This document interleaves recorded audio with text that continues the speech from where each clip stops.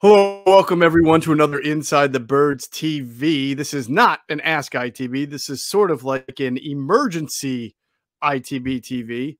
Not because the Eagles signed a free agent. Sorry, we don't have any other news for you on that. But the Eagles did make a very big transaction today, and it's a little bit complex. Adam Caplan, Geoff Mosher here. We'll get into it. Of course, Inside the Birds TV is brought to you by DraftKings Sportsbook, the America's top-rated sportsbook app. Adam Fletcher Cox, who was on the trade block last year. We talked about his fate all off season. And as of this moment, he is not a Philadelphia Eagle. He was released on, Thursday in the middle of March Madness craziness. I would love to be able to say all sorts of easy, they saved this, that, and the other. But the contract, as people probably know by now, was very, very complex. If you go to overthecap.com, the guy who runs that does a kind of a good job of explaining the dual bonuses and things that kicked in. But what you and I both know is that sources told us it's savings of $16 million. But of course, it's a post June 1st designation. So right now they're carrying that cap charge until after June 1st. But still, nonetheless, sort of surprising to see on a Thursday.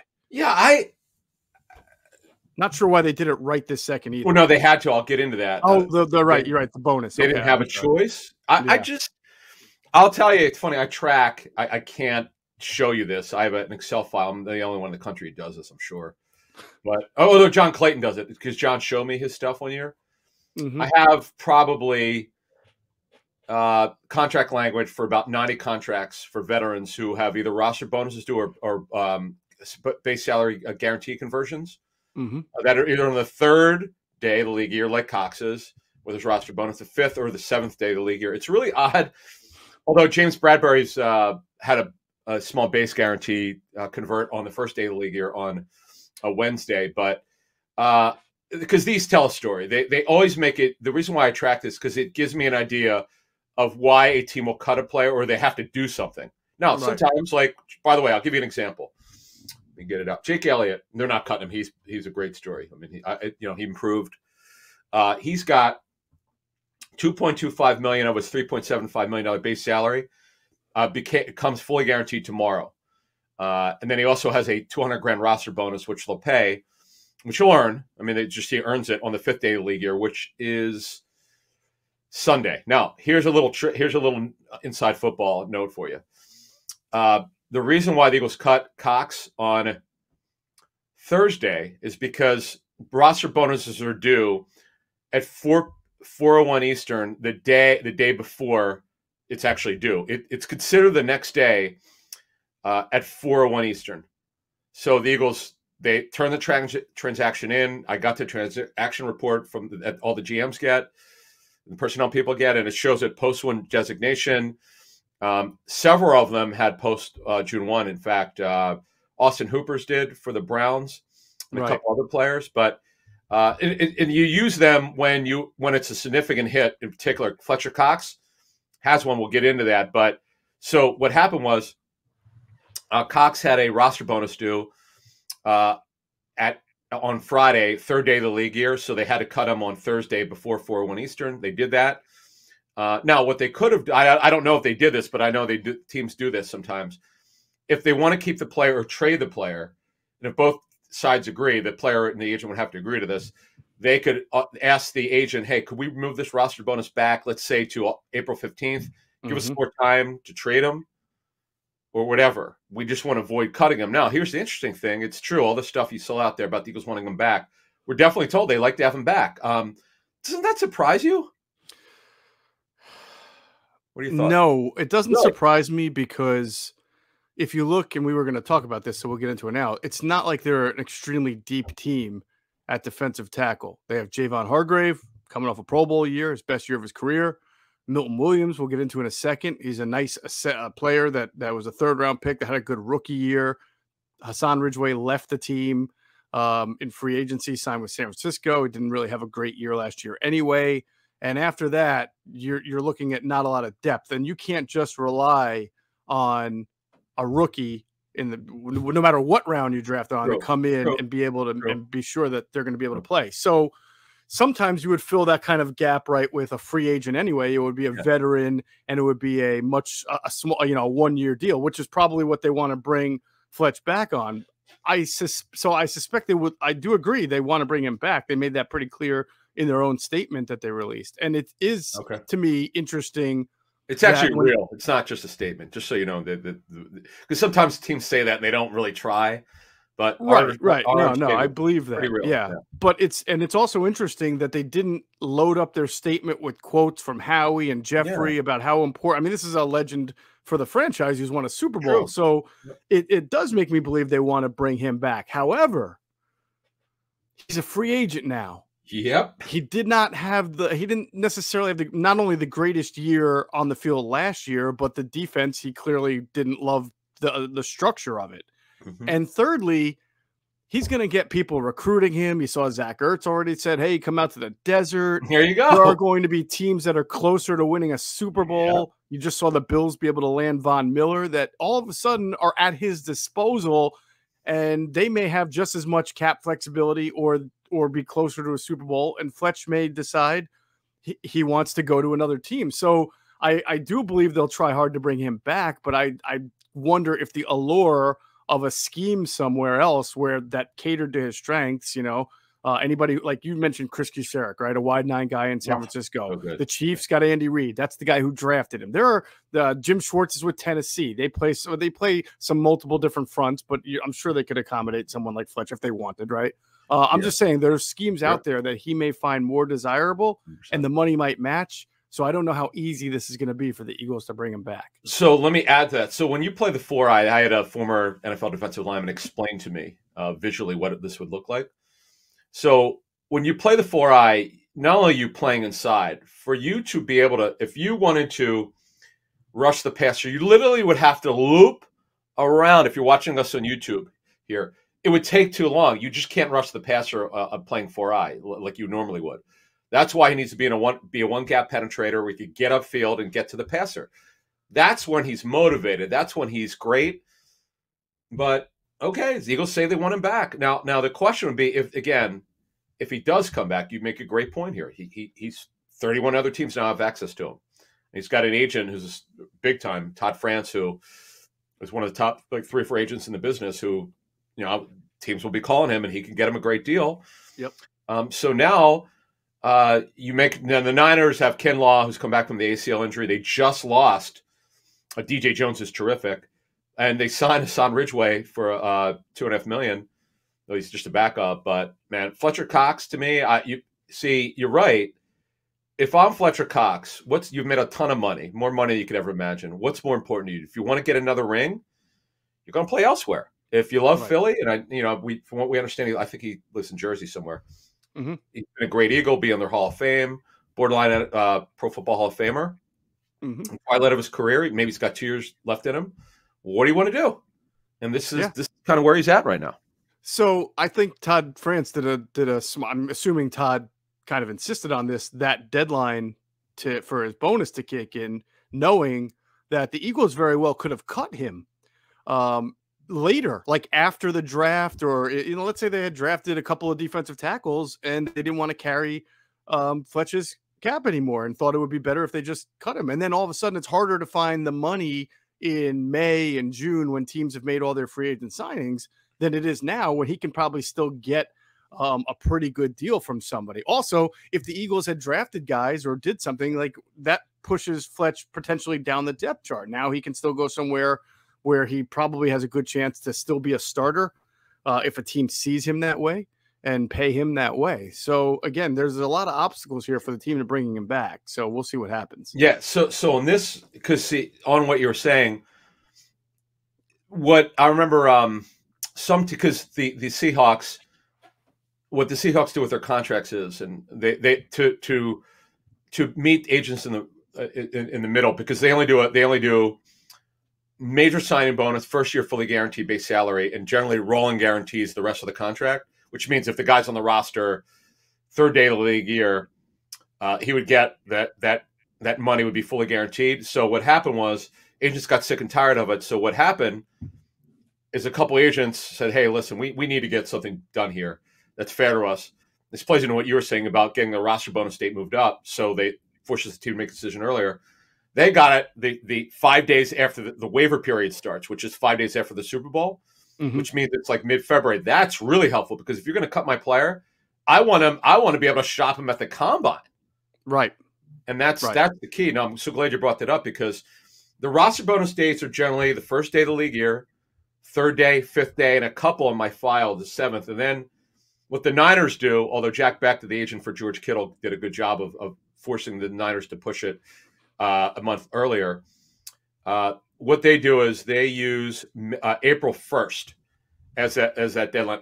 Eric Armstead has a base guarantee that converts to fully guaranteed money. Alex Mack.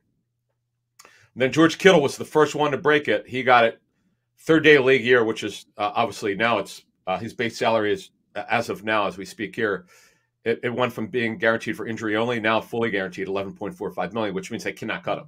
Not that they were ever thinking about it, but it just tells you that's why agents have to get these things moved up. And very good point you made about roster bonuses. I'm gonna say this, and I could be wrong, but it's just my sense. I sense that the NFL did a really good job of reading the room here with the Eagles and Cox, because obviously, it was on the trading block. We saw reports, teams were calling. Nobody gave up anything of substance for Fletcher Cox, or else there would have been a trade. But I personally don't think that means that the league sees Fletcher Cox as such a declining player that he's not worth anything. I think they just felt the Eagles are going to release him or part ways with him. That's the way it looked. I mean, they probably noticed that the defensive structure and his performance in it wasn't great last year. They did the math themselves and figured, I'll take my chances on trying to lure this guy as a free agent instead of giving the Eagles whatever compensation Howie Roseman might have been looking for. So some people might read it as a sign that he's declined so much that the Eagles couldn't get anything for him, but I'm not there yet with him. I think if the Eagles want him back, right, that clearly means they think he can play. So I would imagine the rest of the league still thinks that there's gas left in his tank. Maybe not what you got 5 or 6 years ago, but still a good enough player. Yeah, he's on a 10-point scale. He's about 6.5. And now if he plays in a wide 9, there are like 3 teams now that use the wide 9 quite a bit, and the Niners are one of them. He would be great for them. Oh my gosh, as a one-gap penetrator, getting upfield. Yeah. The old Jim Washburn line was play the run on the way to the quarterback. I love that. Ron Jaworski told me that Washburn came up with it to stop. I'd have to ask him. It might have been for Marshall Faulk, because I think he talked to Washburn a couple decades ago and why he came up with it. It's something to stop the Rams offense, maybe just for that Super Bowl in '99. I'm not sure. Interesting. But I had not heard. Yeah, I remember him saying he was pretty emphatic about it. Oh yeah, Washburn came up with that because of this. Right. But a lot of D coordinators I've talked to over the years don't think it's a sound front, because they don't like their end so far out that they're not playing the run at all. They're just getting upfield. You're taking 2 guys out of the play. But anyway, so yeah, that I really thought I didn't know about the roster bonus. That was one thing I didn't have. So that's why it happened. But if they didn't have the roster bonus, I still think they would have been able to trade him by the draft. I do. I know some people look at his contract, and some teams will not want to deal with the option bonuses. The Eagles are the king of the option bonuses. Right. Just about every extension has them. It's I get it. They found a mechanism to gain some leverage in terms of cap management, but Fletcher's now in his 30s, and the other thing is, my sense is, as much as they love Milt Williams, and he certainly was a great story, they don't think he's ready to be a full-time starter. Right. I got the same vibe. Right. Now, as we speak now, they have 3 first-round picks. We've said for I don't know how long, if they kept 2 of them, based on where they're picking in the middle of the first round, most likely it would be a DN and a corner. Now you got to stick. I should have thought it through weeks ago when we talked about this, but I think D tackle now, even if Fletcher comes back, you don't know how much he could play. As you said earlier, he doesn't love this scheme. Now, maybe there were some adjustments made in the second half of the season. We don't know about this season yet. I don't, and he's a declining player. He's got, again, maybe 2 years left in him. They have to address the D tackle position. So right now, as we speak, you want to talk about thin. This is Thinny Thin from Carvel Ice Cream. You ready for this one? Hargrave, as you mentioned, Milton Williams would have to be a starter. Tui Pelotu really didn't play. Marvin Williams didn't play.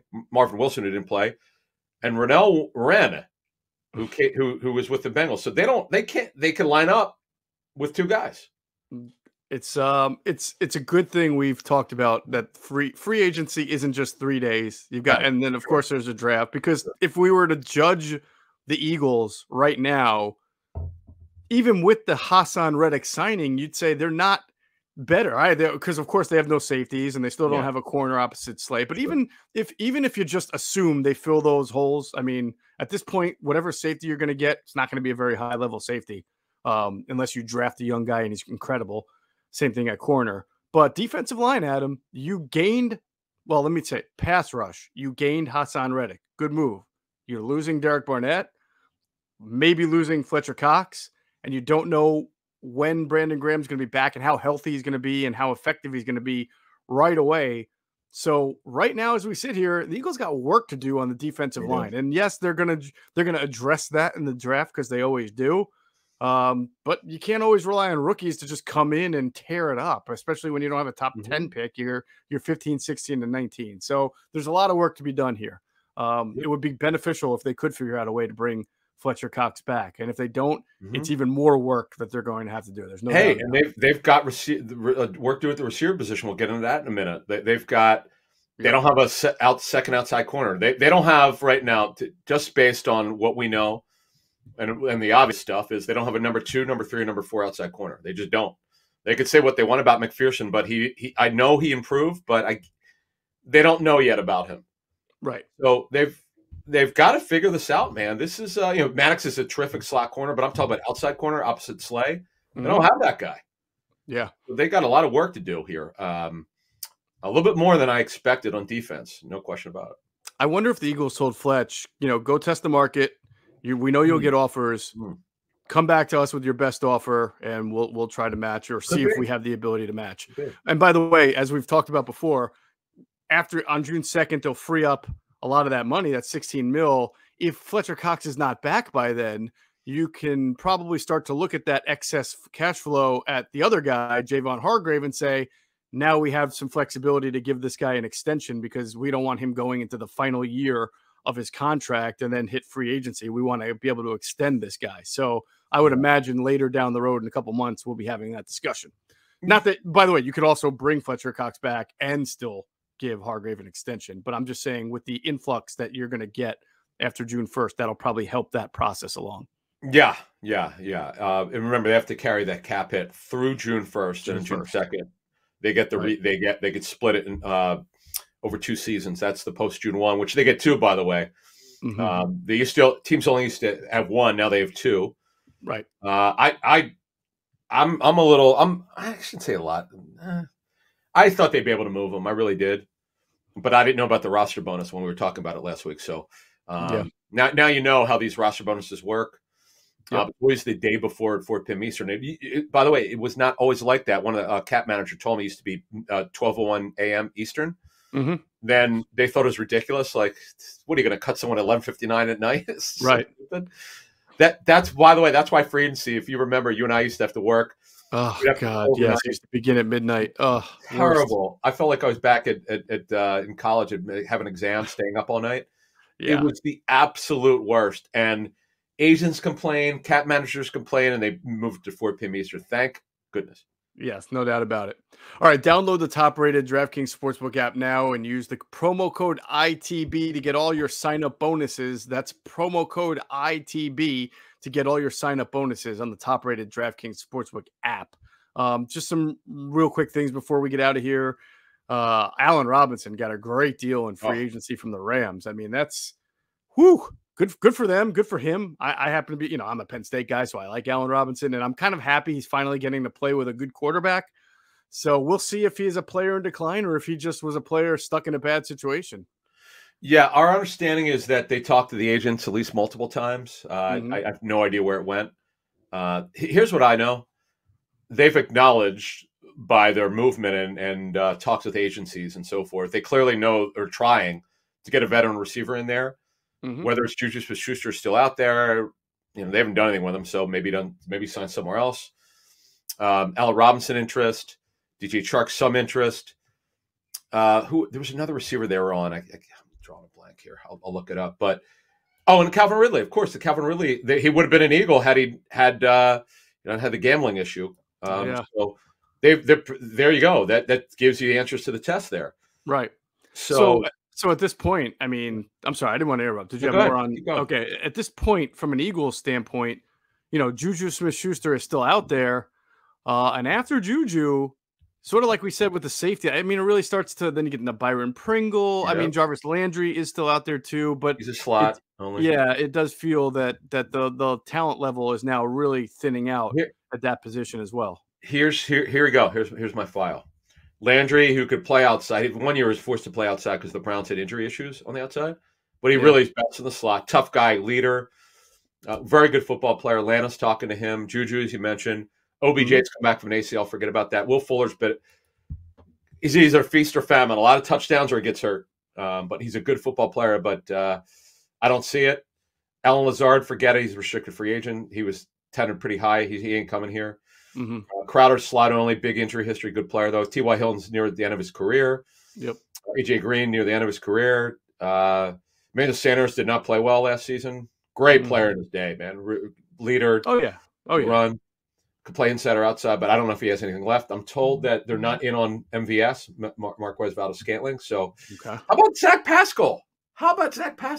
I mean, what's he going to do for you? I bet he wasn't a slot receiver, and I mean, he can play there. I just don't think that's the type of move that really moves the needle for the Eagle fan, or makes the team that much better. He catches the football. The guy's now.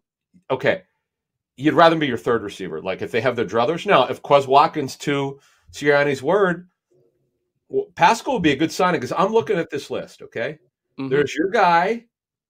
Laquan Treadwell, who played very well, revived his career. He's still out there. He's got size. Would that be my dream, Laquan Treadwell coming probably to the wouldn't Eagles? Sleep tonight. You wouldn't sleep if they signed him. It would take away everything I've ever said about them about the safety position. No, I'm just no, really? Would it? Because dude, you badmouth them to hell. Traquan Smith, who's an inconsistent player, who's an Eagle killer. James Washington, who's been an enigma, who we talked to Cosell about. He's more of a fourth receiver. Keelan Cole's a backup. D. Jax, I'm told, wants to play. Obviously, he's not coming back here. Perriman's back with the Bucks. John Ross, who can run. At one point, the Eagles, I know, checked into him years ago with the Bengals. Bengals. Auden Tate's out there, who's big and could run a little bit. He's faster than his slow 40 time. He actually could get after it. He's out there. It's not a good list, folks. The Eagles tried. They got to get a veteran in here. Now, you make a great point about it's only technically the 4th day of free agency, the second official opening day. Right. But the guys could get cut.